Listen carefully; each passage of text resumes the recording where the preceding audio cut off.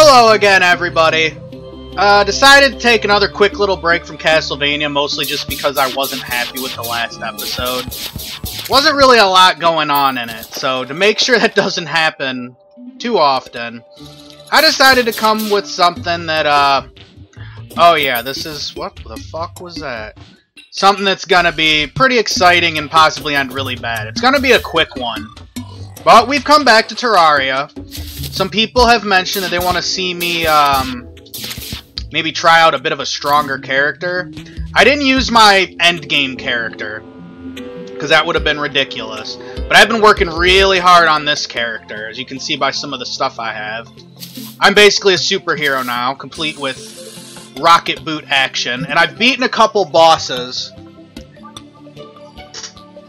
But the main reason I wanted to do this video in particular is just to kind of show you what I'm up against in expert mode. I'm going to go ahead and summon and fight what's basically the second boss in the game after the King Slime. I would fight the King Slime, but he's kind of more of an issue. He's a nuisance to spawn. So we're going to fight the Eye of Cthulhu. If you've played Terraria, you're probably pretty familiar with him. It's a lot of times it's the first boss people fight. In expert mode, though, I found that the bosses are made considerably more complicated. They don't just hit harder, they learn new tricks. So even with all of this power that I have the most health that you can get pre-hard mode, and probably one of the best armor sets. Well... oh, and I can use my laser gun infinitely because of this armor set. Bam. Space gun costs no mana.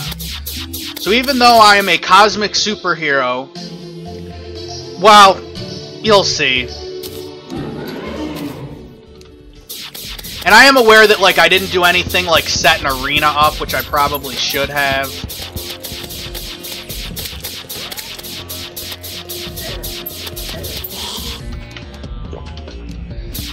But I just kind of want to show you what I'm having to deal with in expert mode.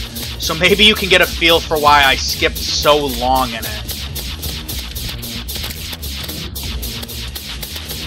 Now, so far, his tactics aren't much different, but for me having meteor armor, these things really shouldn't be doing as much damage as they are. But, well, it's what we're dealing with. Probably, like I said, this might not be a long episode. I'm probably just going to fight him, and you can see what I got to deal with. This is where things change. Right about now. Oh, God.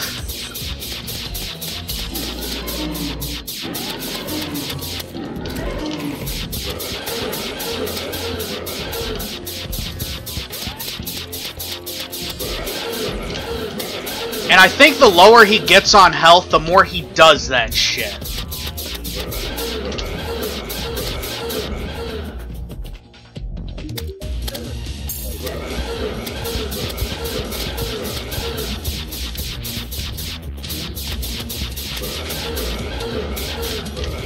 Ow! This is admittedly going better than the... well, I might be screwed now. Okay. This is going better than the last time.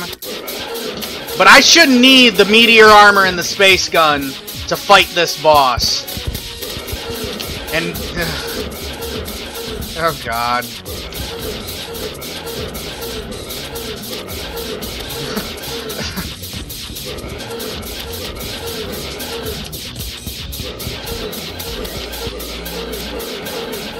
Oh, God! Shit. Whew! Huh.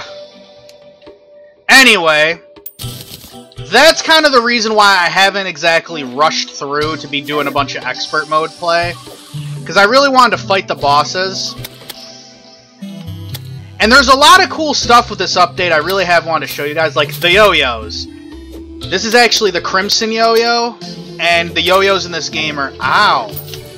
Pretty odd. Did you see that 44 damage that just got inflicted to me? That was by a zombie. Expert mode is what it says it is. It's really for expert players who want a lot of a challenge. Really, I almost advise you not doing this alone. or maybe purposely waiting until you have some people to play it with.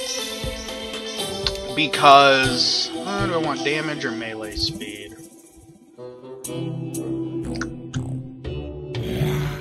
Jagged sounds cooler, fuck it. Especially since I've been using the space gun a lot.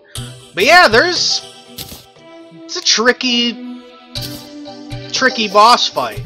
And if you don't have, like, highly advanced gear like I have, because this is about as good as you're gonna get before you progress the game into hard mode. So, yeah, game doesn't fuck around. I think that's all I'm gonna do for right now.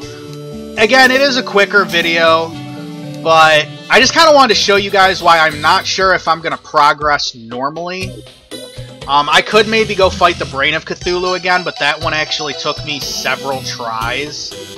So I'm not positive if I will. If I can get somebody to play with, I definitely will give it a try, but despite this being new and improved, I'm having trouble finding people that want to play it. Which really doesn't surprise me. That happens all the time. Anyway, I hope you enjoyed. I'll try to have some more stuff out soon. I might go back to Castlevania. This is more just so that I don't oversaturate the channel with just Castlevania stuff. Especially frustratingly difficult Castlevania stuff. So until next time, I hope everybody's having a good summer. Hope you all had a good 4th of July. No, it's a couple days after. And I hope to see you guys again soon.